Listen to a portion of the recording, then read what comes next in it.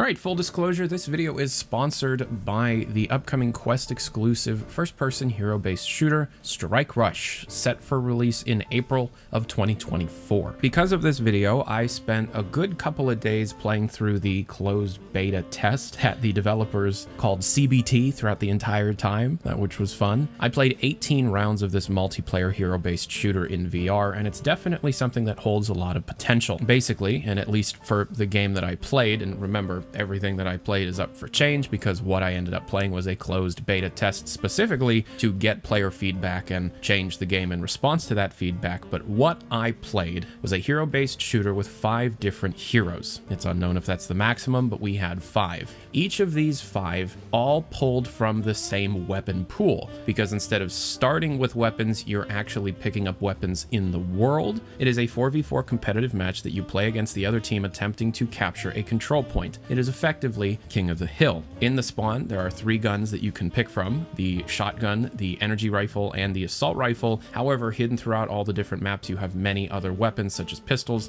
sniper rifles, and heavy machine guns, and you are tasked with trying to eliminate the other team and keep the point captured for as long as possible. The King of the Hill game mode plays very similarly to Team Fortress 2 in that you have a timer that is counting down and you play the best of 3. Now, the reason why there are different heroes is because although the heroes are all pulling from the same weapon pool, they each have their own unique abilities. These abilities are akin to Overwatch abilities, although each of these heroes have a loadout of abilities, meaning that even though you're playing that character, their ability can actually be swapped out for other abilities before the match starts. So that differentiates the heroes. So you have a healing class, you have a tank class, you have a defense class, etc. Each of the characters also have a robotic pet, and that robot pet is AI controlled and follows the player throughout the match. However, you can direct the pet to different points on the map, at least within a radius around the player, and can effectively target different enemies,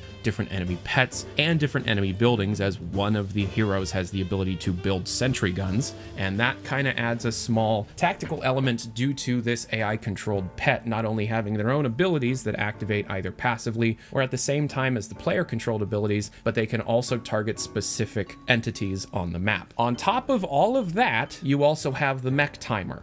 Based on the performance of your team, you are building up a timer that once reached spawns a mech. It is an empty mech suit that anybody on that team can walk up and utilize. Controlling the mech is very different from playing any of the other characters. You feel much larger in scale, you are far, far more powerful, and when you spawn into the map, you are more than likely going to be the main focus of the enemy team. All of this combined is the basics of this game, Strike Rush, that I played 18 rounds for and gave a lot of my feedback to the developers. That was the whole point. They are effectively paying me to play this game, give a lot of my feedback after playing it for hours, and then telling you about it. It's pretty good. It's obviously needing some polish. This game is very much in beta, even on the Quest 3, which, by the way, the developers did provide for the best possible footage. Thanks, guys. Even on the Quest 3, it was still maxed out to 72 FPS, probably for feature parity for this beta test. However, things like texture sizes and draw distances do definitely need some work, as well as the map sizes for some of these games definitely not lending themselves well to a 4v4 match. Some of the maps are perfect, such as the downtown South Korean city-style map, the Western American map, and also the basic map that we played most of all. However, there was also this arena map that was huge and pretty much turned into a sniper battle, because the sniper rifles are incredibly powerful. For a couple of rounds, I just kind of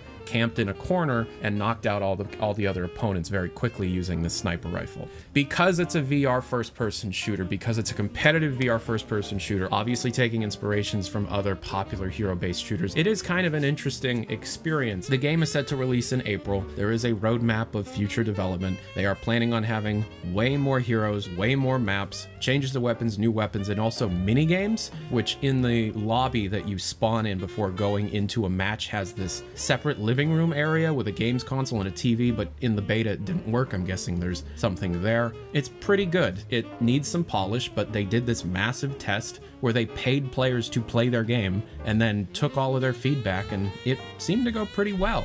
So I wish them all the best, and thank you so much to Strike Rush for sponsoring the channel and supplying me with some good VR hardware that is going to allow me to make a couple of projects that I've always wanted to make. And yeah, if you're at all interested in Strike Rush, links to all the information related to the game down in the description below. Let me know what you think in the comments section, and I will see you all next time. I'm Tyler McVicker, the Passionate Gamer. I'll talk to you all later.